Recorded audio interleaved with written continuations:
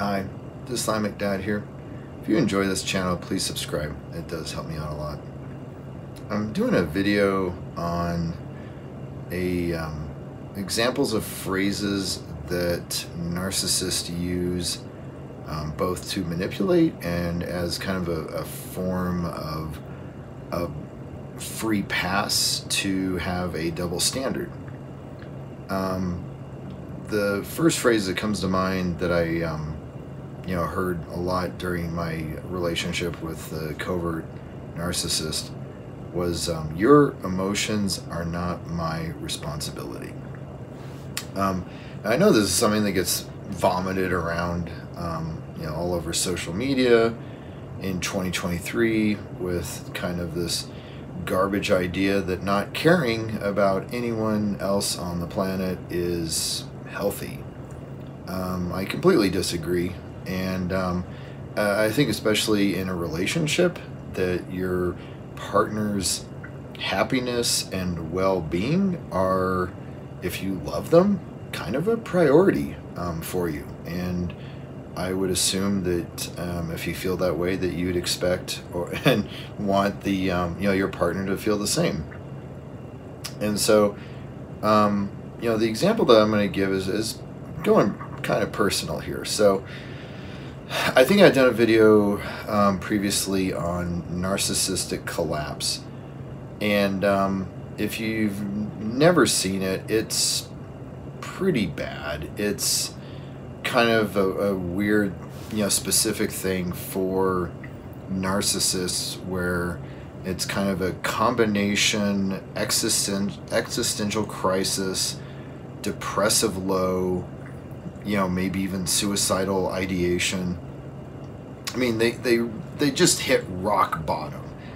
And what, kind of the way I think about it is that what separates a narcissistic collapse from basically anything else that the narcissist experiences is that at that point, the narcissist is feeling so low, and the, maybe supply has run out, or it's just not enough to help them, and the circumstances of their life are so bleak and chaotic that basically it goes through their false self. It goes through their defenses all the way to the core of their being and just hurts them.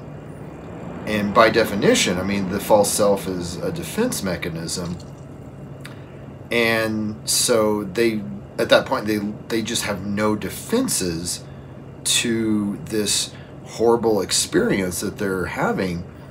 And they just collapse, both, emotionally, mentally, physically. They're emotionally flat.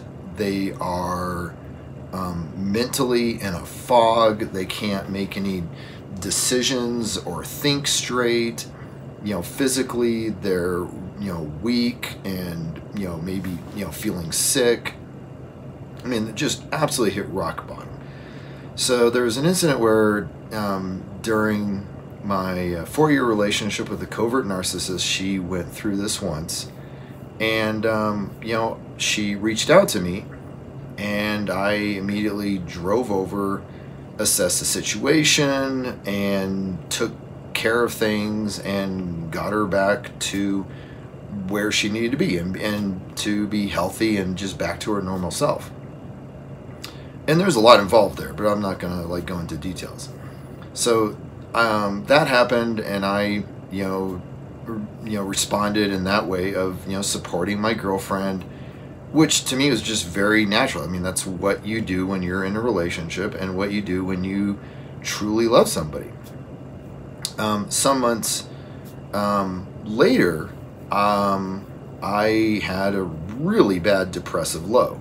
So, I mean, I'm dysthymic, shock. That's why I'm called, Dysthymic Dad.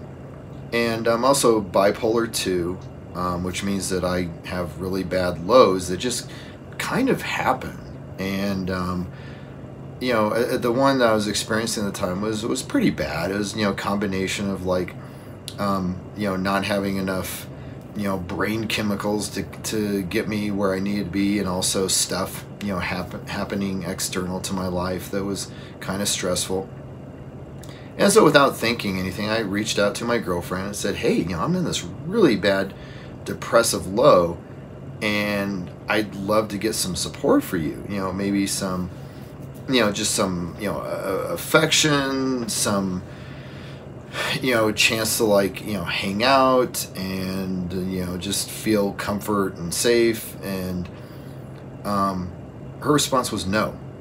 And she used that phrase, your emotions are not my responsibility.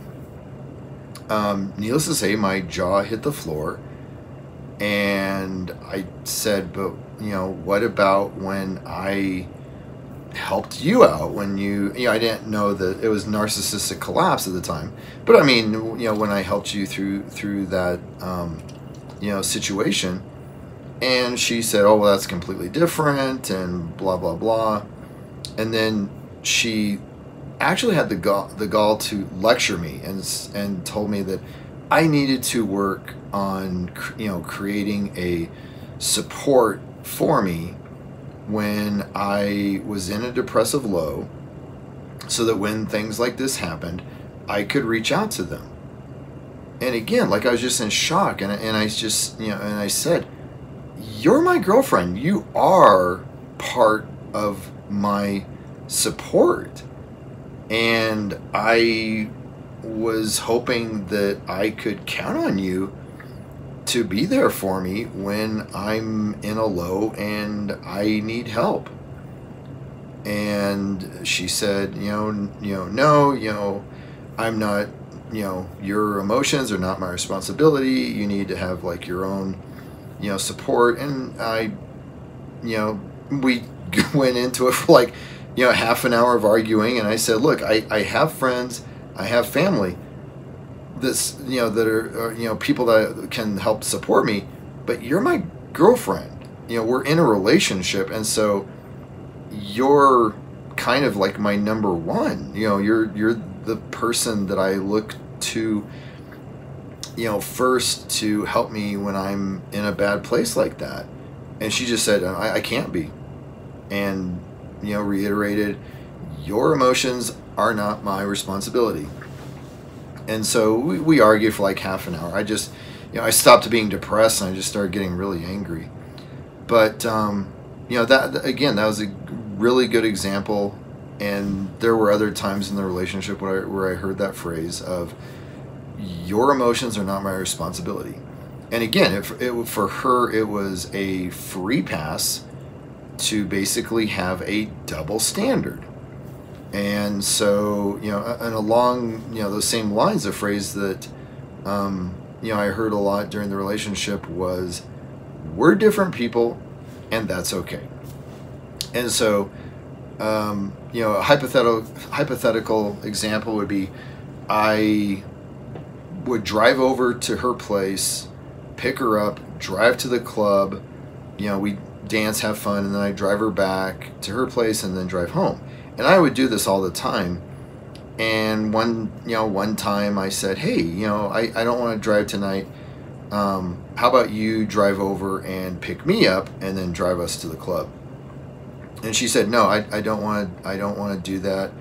It's, you live far away. It's a really long drive. And I said, I don't think that's fair. I don't think it's fair that I always drive to your place to pick you up and drive us to the club.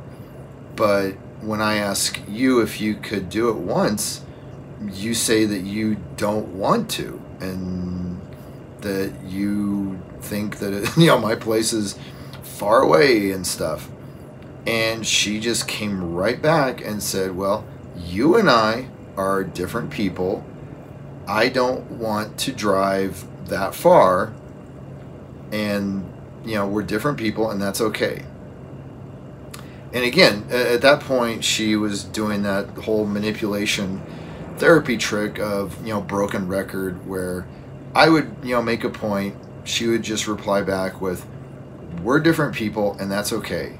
And then I'd bring up another point and, you know, an example where this isn't fair. And she would just say, we're different people and that's okay.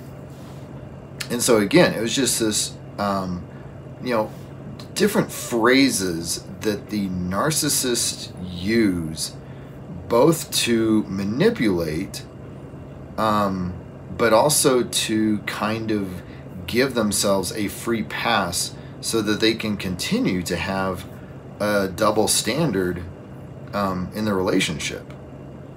So anyways, I just thought I'd do a video on this because honestly, I came across that phrase earlier today and it was kind of triggering. It made me really mad when I was reading something and the phrase, "your emotions are not my responsibility," came up. Because I was just like, I remember hearing that all the time. And yeah, it's just incredibly frustrating, especially when you're in a relationship with someone who says that they love you. But again, if they are not showing it through their actions, you know, in retrospect, that was a huge, huge, huge red flag. So hopefully this video's been helpful. Thanks.